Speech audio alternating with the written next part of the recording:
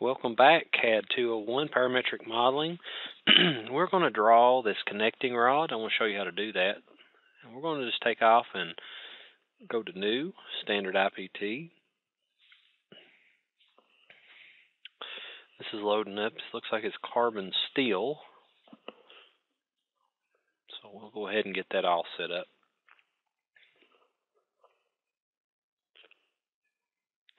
So I'm going to go ahead and just right-click on Part 1, Eye Properties, and we're going down to Physical. This is going to be carbon steel.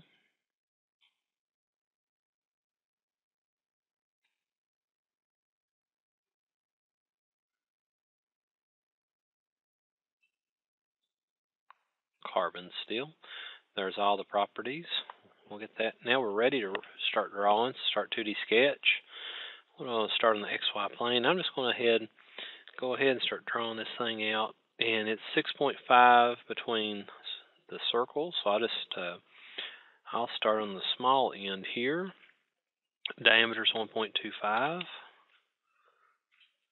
we can actually go ahead and hit the other one, which is going to be a diameter of 1. I want to go a line right down the center of it, coming down this way, and it looks like it's 6.5. And it is to the center of this 1-inch radius. 1-inch radius will be 2-inch diameter. Hit it again, and this is going to be 1.25. I messed up on that. It should be double that. 1.25, so it'll be 2.5. We got that portion of it done, so I want to put a line, come up here to the quadrant. We'll trim all that out.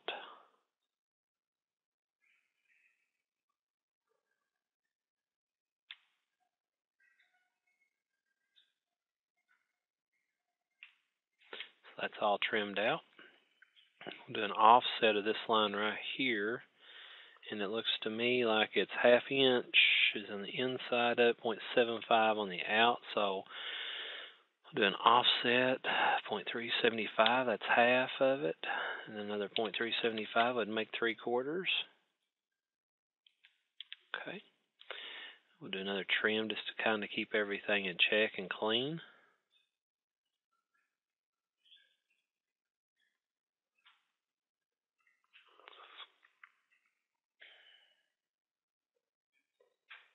I'm going to do that. I've seen it do a shift on me. I don't want that to happen yet. So we'll keep that. I'll actually delete that line out right now. I don't even need that. I'll trim. And just to keep my measurements accurate at this time, I'm going to make sure I dimension from that center to this center should be 6.5. That way it'll constrain and hold that and it won't move it. Alright, now this thing too looks like it has it comes up here with a radius on it.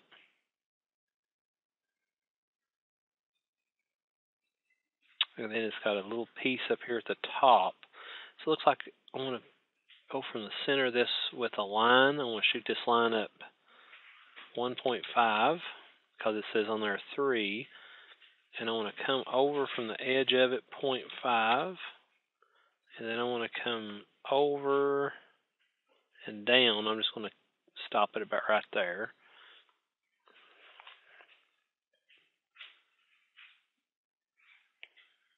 And we don't know really, I've got a measurement here, 0.25 from the center.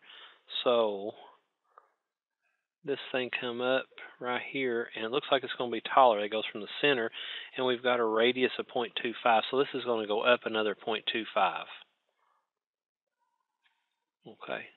I was going to offset it, so I'm just going to take and go up 0.25, just like that.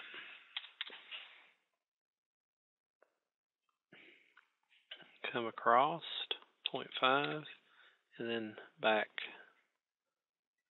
And I'm not as far as I want to go right now, because this is the center, and I don't want to be duplicating lines, so I'll delete that one out. I'm all the way up here now, and I want to put me a line from that point down. And it looks like, okay, I'm going to put me a line about right there. And I want to go ahead and dimension it from here to that end point. It's 0.25. Or actually, that was going from the center point. So that's 0.25. That's accurate. And then this would be 0.5. If you got 0.25 and 0.25, that'd be 0.5 going like that. And then it looks like to me this line comes out from here over 0.75. So I'm just going to get me a line drawn out like that, dimension it from that end to that point. It's 0.75. And then there's like a connector. It's like connecting here with a circle. It's a radius of 2. Now, so you're coming off this point. I'm going to delete some of this stuff so I can kind of see what I'm doing here. That way you can see a little better. Okay, now we're at this point. We want to take and we want this tangent and touch this point right here. Now I want to show you an old school method here that's worked for years. This is a drafting technique, but if you want, I want to show you 2 different techniques. Let's show you this old-fashioned technique here. And what you want to do is click on this circle and click this endpoint because you want that tangent of that arc to hit this point. Click there, and the radius is 2, so your diameter would be 4. Okay, and then offset this right here exactly whatever that radius is supposed to be, 2. Now put your circle in and catch that point, and that type in 2, or actually it would be 4 diameter, 2 radius, and you'll see how that actually nails and puts that right in there. That is an old school trick to get that put in there.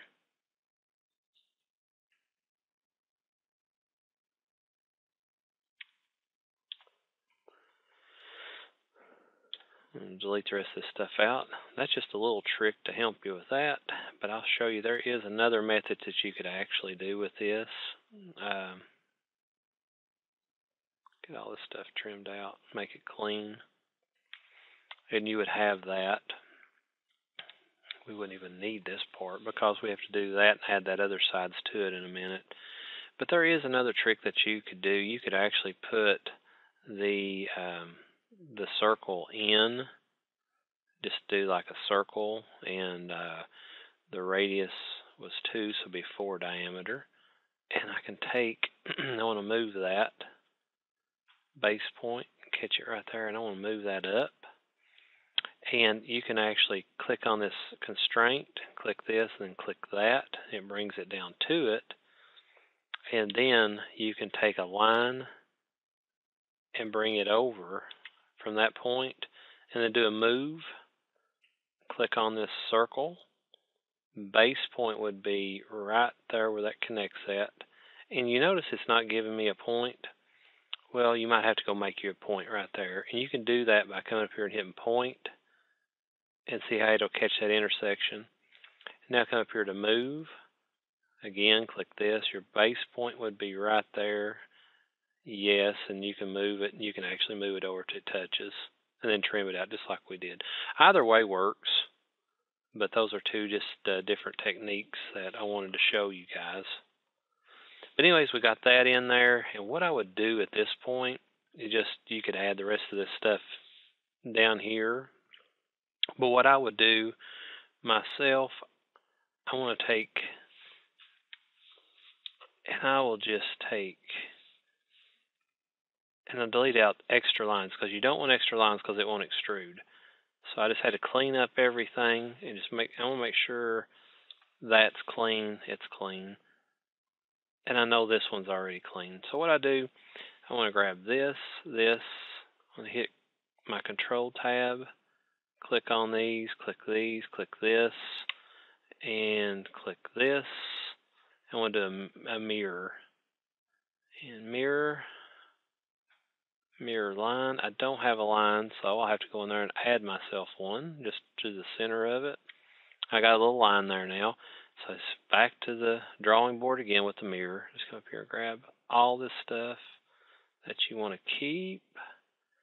My mirror line is this, apply, and done. And then trim out what you don't need. And basically there is the center portion of that layout. Oh, that's my center point. So now I'm just going to finish the sketch out. Extrude. And this thing looks to me like it is 1 inch wide. And that's done. That's done. And well, actually, it's one inch wide is on these pieces up here, and that's okay too. But we'll have to cut the insides of it out. So now you can go from there, and you just have to start me a new sketch. And this is thinner on the inside. It's a 1/2 of an inch, so we got to cut 1/4 of this thing out, and that's okay. We can do that. So first, I'll find my center point here by clicking on this, and it should catch me the center point. See how the center point comes up? I'll come over to it. I'll grab it, and I'll actually go past it this time, 1.25, and needs to be double for the diameter, 2.5. So we got that on there, and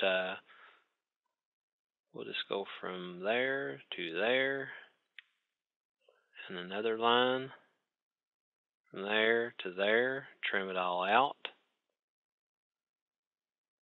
finish, and extrude, and that only goes out 1/2 of 0.25.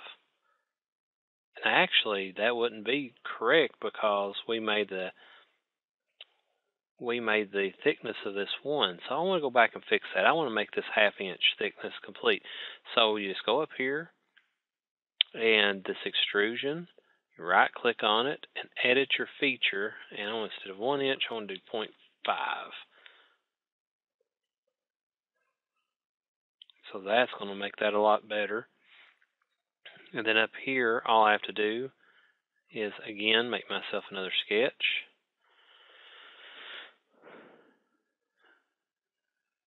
Put that in. Put myself another circle in here.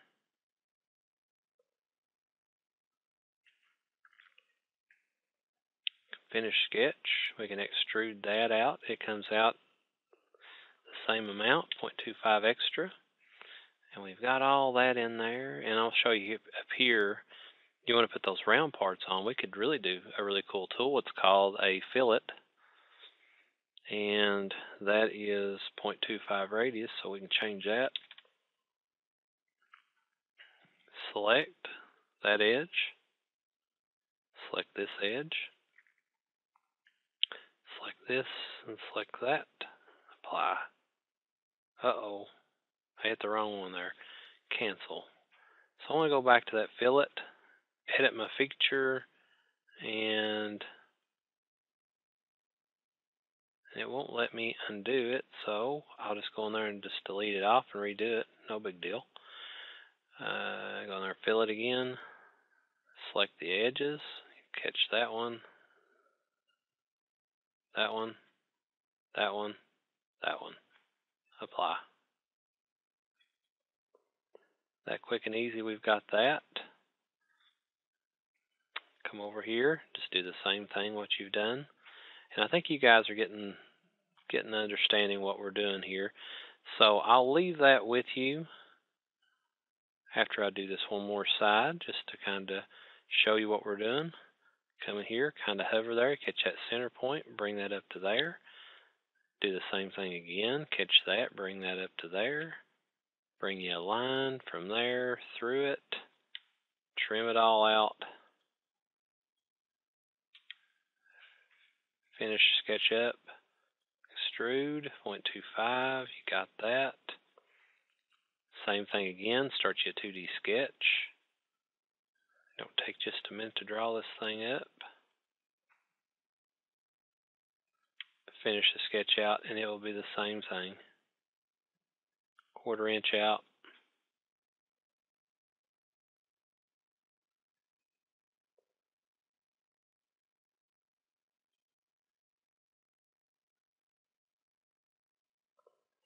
And it's actually, I don't think I centered that one right, because you can kind of see that a little bit.